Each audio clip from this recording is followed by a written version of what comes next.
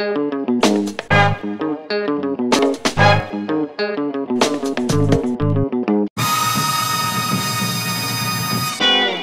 don't even know when I met Mary. I imagine it was at some Paris Review type party or something like that. I feel like I've known Mary all my life. There's like an inner Mary inside me, and I think partly it's because when I read The Liars Club a long time ago, it really rehabilitated memoir as a genre for me.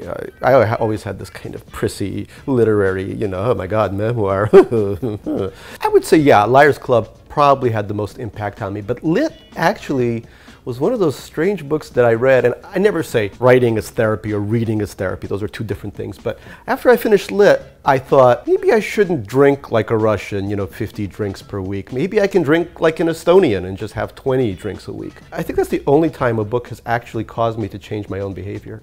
Biggest problem with writing a memoir, at least for me, was remembering what the hell happened.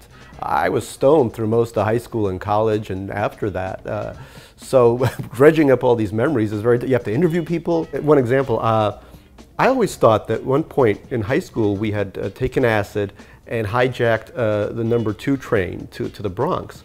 But then I had a sort of focus group with my old friends and they said, no, that was a movie we saw. Everything is about voice.